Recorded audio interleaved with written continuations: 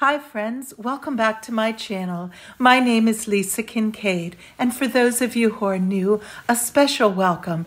Today I'm going to show you all the single dollar items at Dollar General. Unlike Dollar Tree, they have broader range of price points, but they did have a lot of items that were just $1 each. I'm also going to show you some fun DIYs using the items. Here they had some little wall plaques and signs that were also $1 each. All of these fairy garden miniatures, also $1. Some of them were really cute and would be fun to work into terrariums or other little miniature type of arrangements. These little frogs conversing on the park bench were really cute. I saw this display of solar lanterns. These were called patriotic stakes, and then they had the plain ones, and they were also $1. I really liked these magnets. I picked up a package of these for a DIY I'm going to show you later in the video. It's going to combine a Dollar Tree item along with some of these magnets that were $1 a piece here at Dollar General. They had other items, as you can see, for $1. These were cheerful flower designed dish sponges, and down here notepads, journaling, labels and tags, and other kinds of tin plaques, as well as some of these word labels that were adhesive.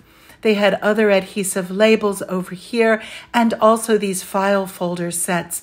I did pick up a package of these shelf liners that I'm going to use in a desk. I just finished refurbishing a desk, and it's a very fun project. It took some work, but I'm going to share that with you on my upcoming video. Here's how a sneak peek of it, and I used those shelf liners to reline two of the drawers.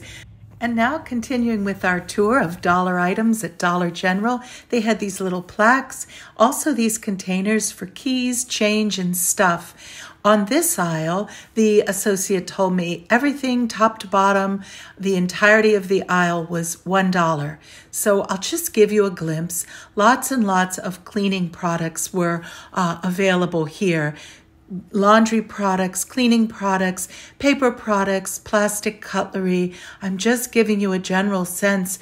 I thought some of these items were definitely a good buy for the money. They had packages of paper products, cups, trash bags, as you can see. I'm kind of just perusing it along with you. Here we have more hefty bags and paper products, also some baby products.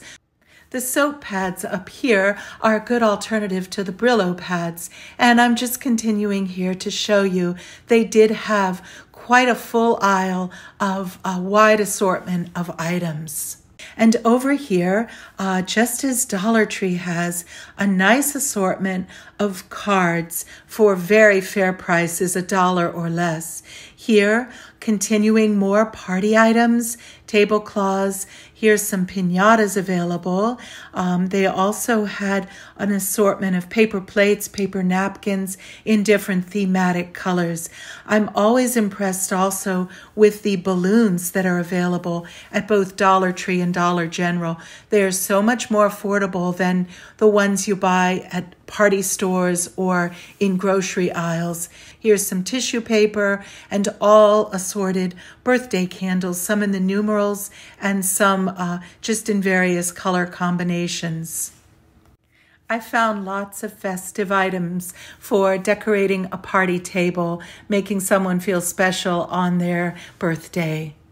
This is a large Dollar General store here in Northern Maryland, but I'm trying to focus in on just the single dollar items, which include these pot holders in the kitchen section. Here they had clearance items, so basically for 10 cents a piece, if you want to stock up, you could get all these zipper bags with Easter motifs for next year. Here are some really cute magnets, and I start shopping for stocking stuffers all year long, so this one was really cute, Mom's Kitchen, and some funny verses on them. Here's some garden gloves in their spring section. These bathtub-shaped soap holders were awfully cute, and I think the design would make them very handy on a sink or tub. These rolls are actually placemats, and think they would make nice placemats, but I actually have a DIY in mind for these. They were $2 a roll, so I picked up 2. Here, these tortilla warmers were very well made. They're double-sided, very thick fabric with that kind of trim around the outer edge, and I have a plan for those, so I did buy the one that had the leopards on it for a DIY that I'm going to show you on this video. It's a fun little project and very easy to do. They had them in different patterns. Over here are some little ice cube trays, $1 a piece, made of silicone, and they have the star shapes. So I did purchase one, again for a DIY. These would make nice molds, not only for ice cubes, but for other kinds of clay or wax. Now over here we had the seed packs that they sold 2 for $1, and they had a wide variety of flowers as well as some vegetables. I'll give you a quick glimpse of the kitchen aisle, which was also well stocked with items for $1. You can see cutlery trays, containers, twine, different kinds of utensils here. And again, I thought there were some good deals to be had. The children's section had some very nice items with a lot of play value for the price. You can see I'm just giving you another glimpse of some of the options here. And they had just a wide variety of items, many of which were $1. Similarly, over in the household section here, you could get the gloves, pack of sponges, different scrub brush tools, dusters. I liked the little scrubber sponges that had the handles on them. They also had the textured sponges, packaged sponges, a variety of cleaning items. I picked up one of these. I like the way they're designed, as they call them, the no-scratch hand saver scourers. Here's some other heavy-duty ones. Well, let's move on. Moving over here, these items were a little bit pricier than the $1 items I've been featuring, but they were ranging pretty much from $3, $6, some a little bit more, but they did have some very pretty things. I thought those arched mirrors were just lovely. Scrolling through the Pottery Barn website, I saw some very pretty printed pillows. They made me think that we could use these as inspiration pieces if we could find a pretty rug and cut it down into the size to make these pillows. We might be able to save quite a bit of money and make some lovely decorative pillows. I took a look at the rolled rugs here, and I did find a very pretty one, so I purchased it for $16, and we'll dive into that project now. I was happy to find this pattern.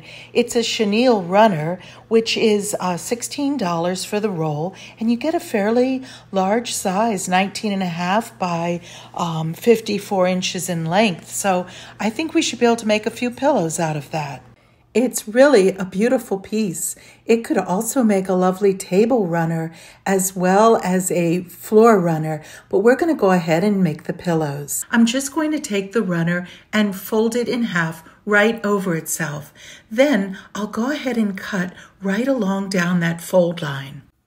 Take your first piece and then just fold that in half.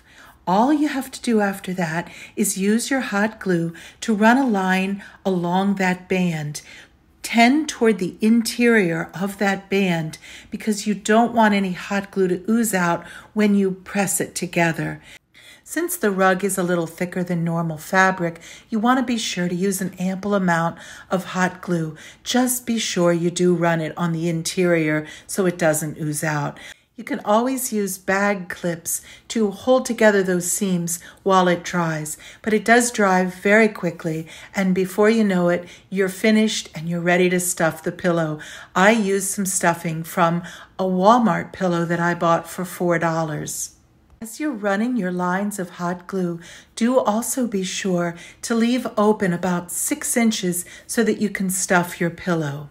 It's fun and easy to fill it with this polyfill, and within minutes you have a beautiful chenille pillow. You'll notice it even has a lovely whip-stitched edge going all the way around the border on the three sides. Here I am just finishing filling it up, and then all I have to do at this point is to hot glue that opening shut. For $8 plus some polyfill, I made a gorgeous pillow. Now let's take a closer look at the ones at Pottery Barn. Here you can see the pillow does not come with the insert. So to purchase one pillow and one insert that's a down alternative filling, the cost, as you can see, is $72. For $8 and some polyfill, I think we have a great dupe. After I finish the second one, I'm taking them over to my mom's because she really likes them and the colors go great with her color palette. So in an upcoming video, I'll show you how they look there. Making this sweet little jungle-inspired pillow is even easier. All you need is one of the tortilla warmers that they sell at the Dollar General. I showed you that they had this pattern as well as several others. It's designed in such a way that you can just easily stuff it and hot glue it, and within less than 5 minutes, you have an adorable little accent pillow that would be so sweet in a child's room. As you can see here, I just cut off the tag as well as the little hanging loop at the top. Then just simply get some polyfill. I buy the $4 pillows at the Walmart, and that provides a lot of polyfill to stuff various decorative pillows. After you stuff it, simply hot glue that opening and your job is complete. There was a nice assortment of patterns, and the fabric is nice and thick and already bordered. So for $5 and a little bit of polyfill, you really do have a sweet little accent pillow. I hope you've enjoyed these projects and have been inspired to make some of your own. I have so much more to share with you, including some promised projects. I am working on those and do plan to publish a couple more videos this week, including the desk project, which is really a beautiful one. Please do consider subscribing if you haven't already, and I welcome your comments below. In the meantime, take care and God bless.